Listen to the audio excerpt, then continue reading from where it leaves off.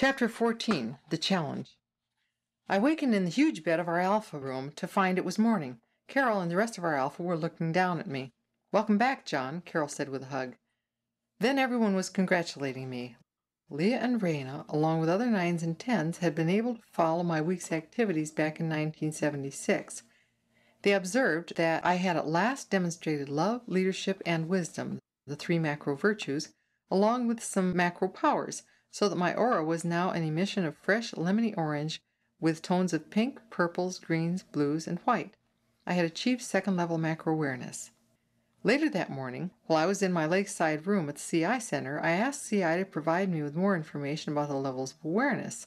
Since this was a general question, I soon discovered that I was receiving a lot more data than I could use or understand. However, by interrupting CI, I asked specific questions, and I was able to gain some of the following information. While it was recognized from the beginning of the Macro Society back in the 70s that there were 10 general levels of macro awareness, it was not until the year 2025 that anyone demonstrated more than level 3. The levels 8, 9, and 10 were not achieved until after the year 2100, a rather recent development. 2. Because of the relatively low levels of awareness in the early years of the Macro Society, there had been some regressions in awareness level. This had almost always been associated with the misuse of macro powers or leadership power. Some of these people had been on Micro Island, where they had grabbed power and become the ruling elite. However, in the past 30 years, no one above level 2 had regressed.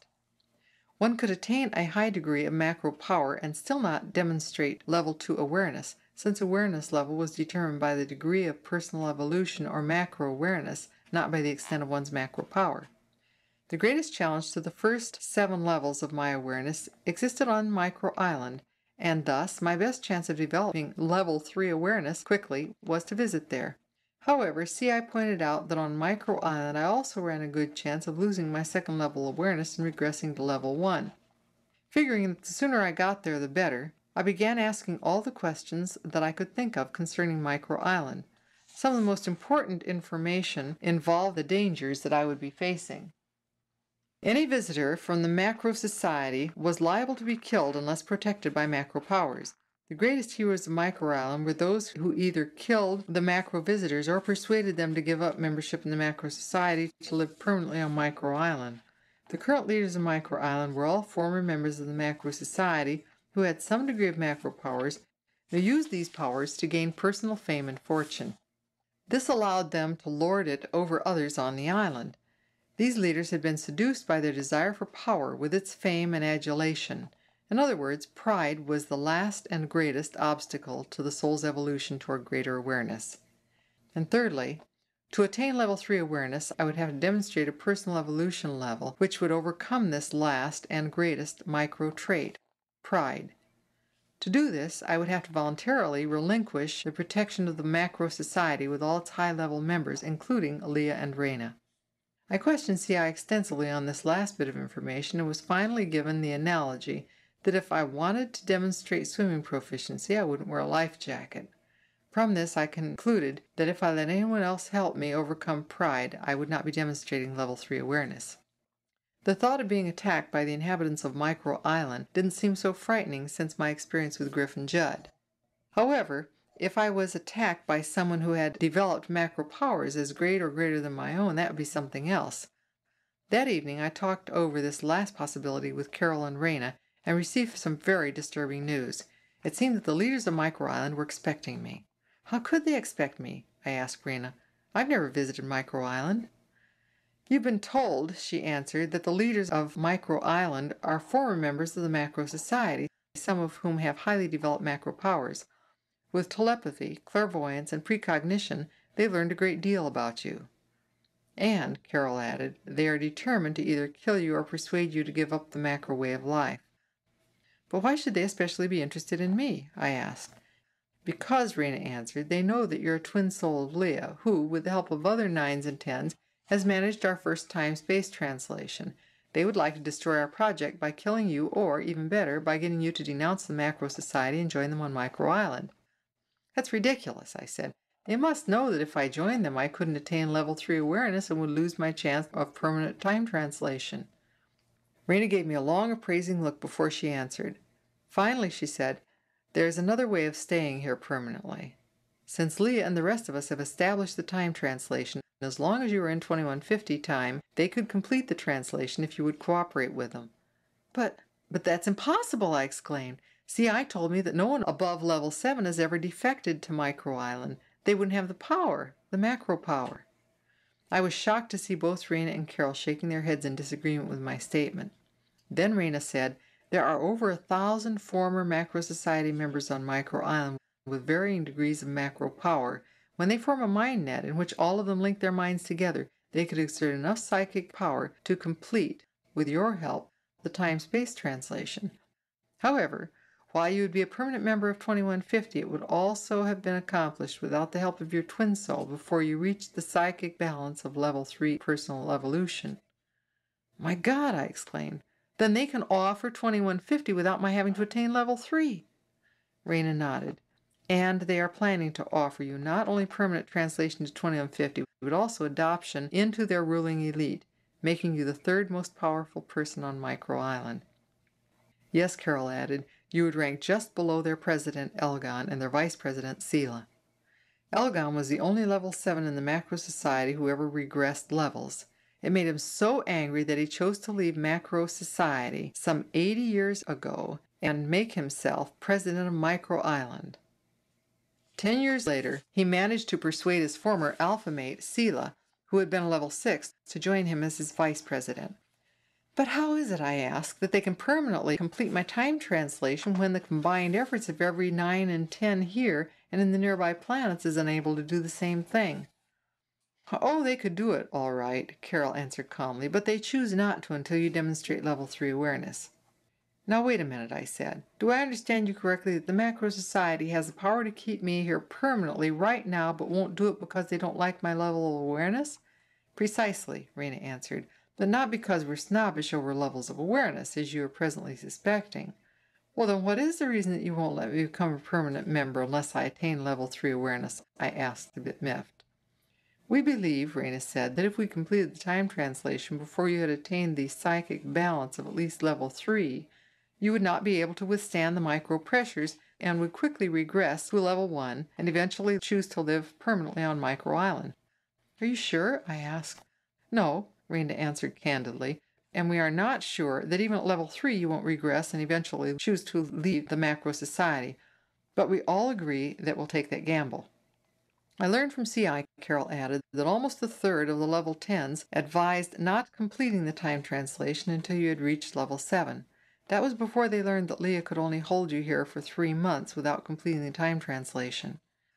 I felt cold and clammy with a combination of understanding and frustration. "What was the minimum level of awareness that you had agreed on before you learned of the time limitation?" "Level 5, Carol replied. For a moment I just stared at the two of them while I let this chilling information register completely in my mind. "So you're telling me that even with level 3 awareness, the odds are against my continuing to expand my awareness in 2150? "That's true, John," Raina replied. "Many feel your future success in the Macro Society is very doubtful due to the fact that you weren't born and raised in this age. Many feel that 3 months of your time is not enough to overcome the pull of your micro past. But we have voted and agreed to give you the chance if your personal evolution reaches level 3. Now it was my turn to give Raina a long, appraising stare. Finally I said, "With your level 10 wisdom and your precognitive powers, what do you see in my future?" She smiled and answered, "Things about the future can only be known as probabilities, or as possibilities, and they are always subject to change by the altering state of one's desire and belief. It would be unwise to predict your future at this point.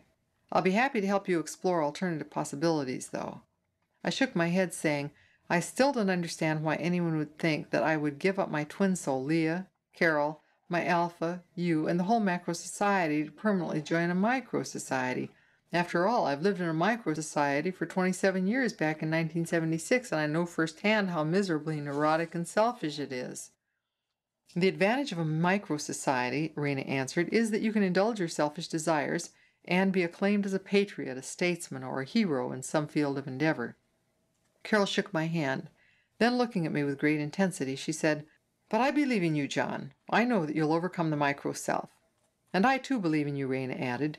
It was my statement of belief in you before the Council of Tens that persuaded them to accept a Level 3 demonstration. Then I was startled to telepathically hear Leah saying, "And I believe in you, always and forever." Carol and Raina smiled at me, and I knew that they too had picked up Leah's message. Raina said, "Certainly, the three of us who know you best ought to be able to provide you with enough belief to overcome your micro-doubts." I replied, "As long as I provide the necessary desire, and thought of losing contact with the three of you certainly provides me with the motivation I need." "Very well," Carol said. "Now the only question that remains is, when should we leave for Micro Island?" "Tomorrow," I answered.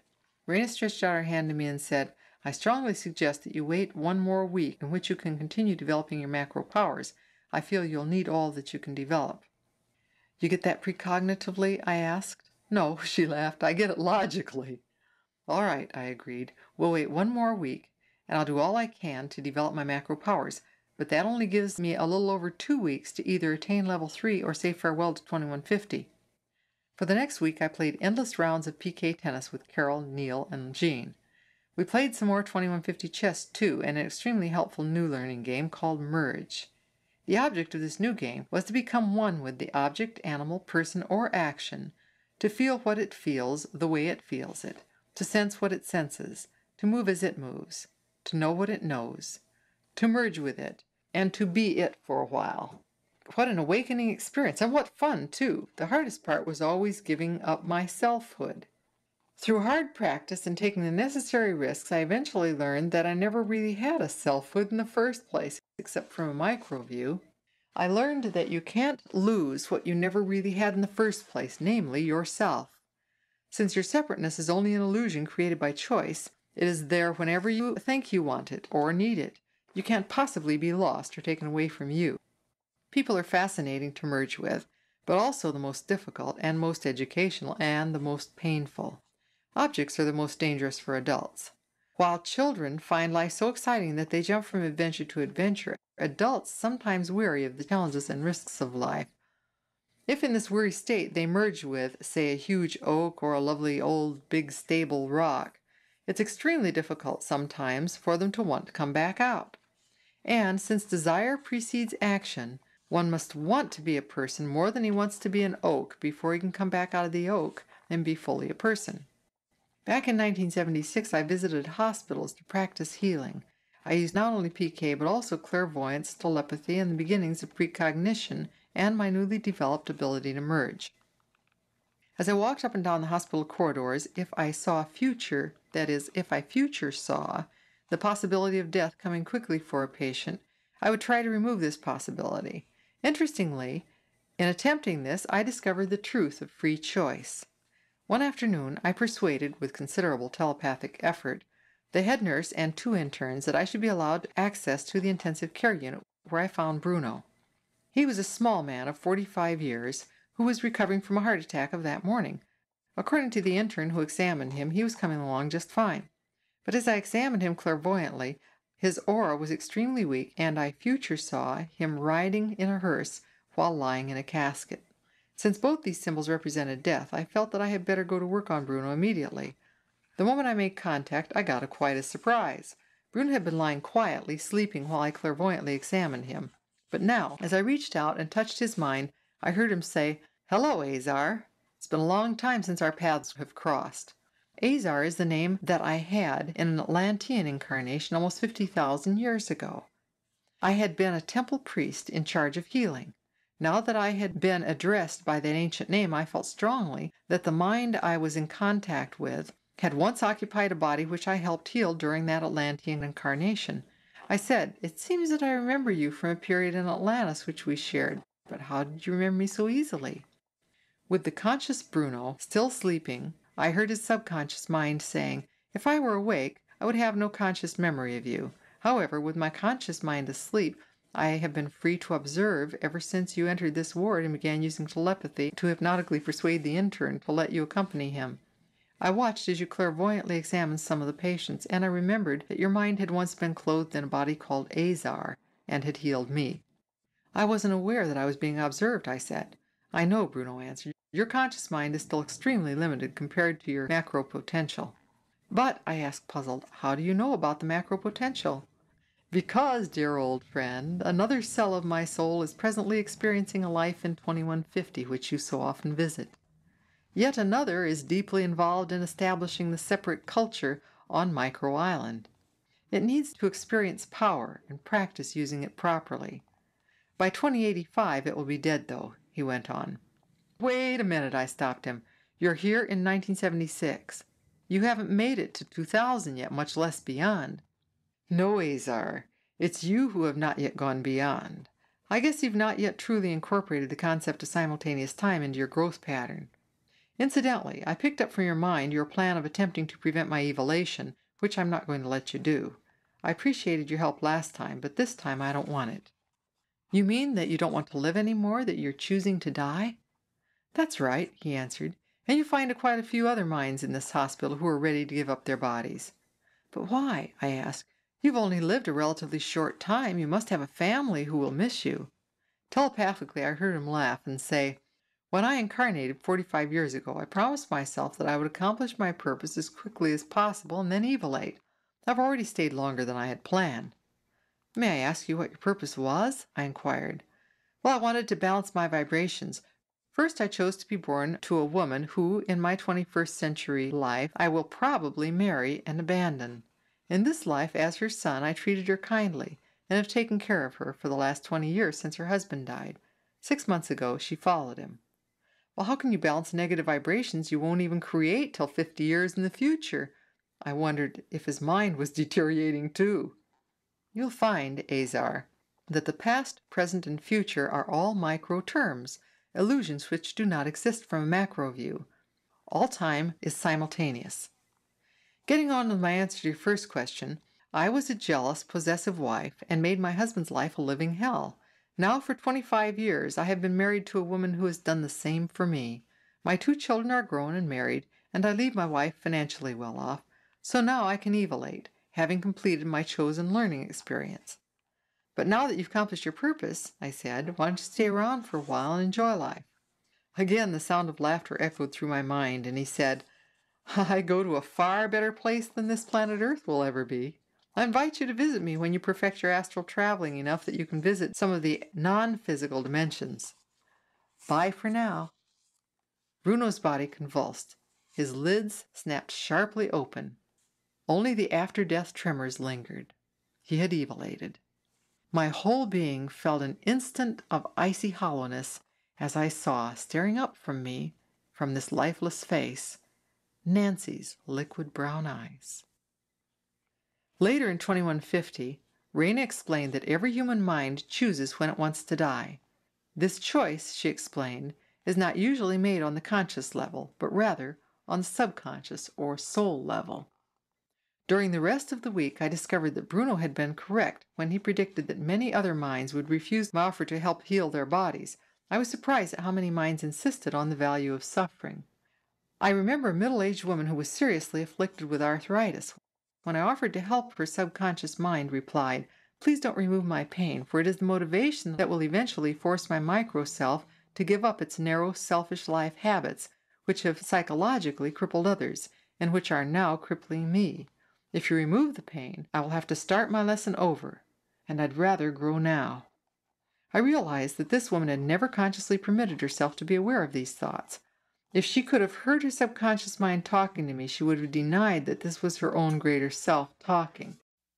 When I asked her if she couldn't learn in some less painful way, she replied, I've not yet learned to accept responsibility for the harm I've done to others, so I keep taking the same old life lessons over and over. Eventually, the pain will force me to break this "it's not my fault" cycle. Then I can admit my failure, forgive it, learn from it, and overcome it. It's been a long battle, but victory will come. When I asked Raina about having to forgive yourself, she explained forgiveness as acceptance. She said that when you forgive yourself, you positively accept your mistakes and, thus, can learn to succeed and grow from them. However, negative acceptance, resignation, leaves one burdened with guilt until it becomes necessary to escape by inducing amnesia. It's then impossible not to make the same mistake over and over again. She was talking about the law of love, which transcends the law of karma. Only by completely responding to ourselves with loving acceptance can we look at all of the aspects of the self, which includes not only the micro-self but also the macro-self. And we can only see in others what we can see in ourselves, even if only potential. And we can only love, that is, accept, others to the extent that we can love, accept ourselves. It wasn't until I had examined every person in our university hospital that I accepted Raina's statement that all illness and injury is self-inflicted. I discovered that I could heal no one unless I could first persuade him to forgive himself. Yet I did find quite a few patients who were ready to forgive themselves. All of these healed in record time, causing considerable consternation among the hospital personnel. Human consternation, I have found, is always the result of a myth being threatened. Since I had brought my journal up to date, Carl and Nada were becoming increasingly concerned about my forthcoming visit to Micro Island. Carl kept quoting passages that strengthened his warnings about the dangers involved, and I kept quoting passages that strengthened my resolve to go. Nada insisted that I would succeed and that there was no reason to worry about me. Finally, it was obvious even to Nada that her constant assurances that I would succeed were an unfailing indication that she feared the opposite. Fortunately, Griffin Judd visited us regularly and kept her occupied. Both were sincerely trying to live a new lifestyle. They had quit their motorcycle gang and had taken jobs, Judd at an auto repair shop and Griff with a construction company. They were deeply interested in my further experiences in 2150. At last, the week ended, and early one morning Carol and I said goodbye to our Alpha and Beta and most of our Gamma and began to run to the building at the end of the lake. As we passed each Gamma, I saw more people than I had ever seen before in 2150, for almost everyone had turned out to send both vocal and telepathic messages to support us. As we approached the large administration building, we could see the rest of our Delta gathered around our transair. I was moved by the tremendous outpouring of loving acceptance that many macro beings could produce. As we made our way to the vehicle, I saw standing beside it Raina, Eli, and my beloved Leah. I ran to embrace Leah. We stood in complete silence, with no one in the crowd making a sound as we fitted our minds into a union that only twin souls can ever attain. To me, she was the most exquisitely lovely, completely satisfying woman who had ever lived. Overcome by my feelings, and with tears on my face, I kissed her gently. Then, taking my face in her hands, she kissed me. It was the most enlightening kiss my soul had known since incarnating in matter. Then Leah turned, touched Carol's face, and disappeared into the crowd. I shook hands with Hugo, our Deltar, and Eli, our Katar. I remembered seeing him when I met my Alpha members, then in his astral body, as he visited his Katon. But I still had not spent further time with him, as I had so longed to do. I was convinced that I had never beheld such a handsome and wise-looking man before. He took my hands, then embraced me firmly. He looked deep into my eyes for a long time and said, "You never asked, so at Raina's request, no one ever told you. But the woman who was your PE tutor is also our Mutar. She is thus a member of the Council of Three." I must have looked strange, for I know my breath was gone, as I remembered CI telling me that the Council of Three, which consisted of the three Mutars, that is, leaders of 100 million, was composed of 2 men and 1 woman, whose decisions were binding on all members of the macro society. I was stunned to learn that my very own tutor, Raina, was that one woman. No wonder her advocacy of level 3 entrance for me had been accepted. I looked at her with awe and a new sense of restraint. She came over to me and took my hand, saying, "Now you know why I hoped you would not learn of my other duties." We who have grown up in the macro society do not feel awe or a sense of distance between us and our leaders, but I know that you were trained differently. I found it difficult to say anything, but managed rather lamely, "Will you still be my tutor when I get back from Micro Island?" She said with a smile, "I will be your tutor as long as you both desire it and believe it possible." Carol and I walked into our transair and set the ceiling doors in motion. Eli stepped out from the crowd. In my mind, his rich, full voice rang, as though through a great hall. "Thank you for your admiration, John. Know that it is returned. You should also know that during your 20th century, a soul made a brief sojourn, just 30 years, for the solitary purpose of bearing a child. Having many other duties to tend to, she stayed just long enough to see her young son securely entrusted to the loving care of a soul you now know as Carl Johnson. The doors met. We melded together, and as we took off, I could hear Eli answering my unspoken question. For what strength it may give you, my beloved son, I am your mother.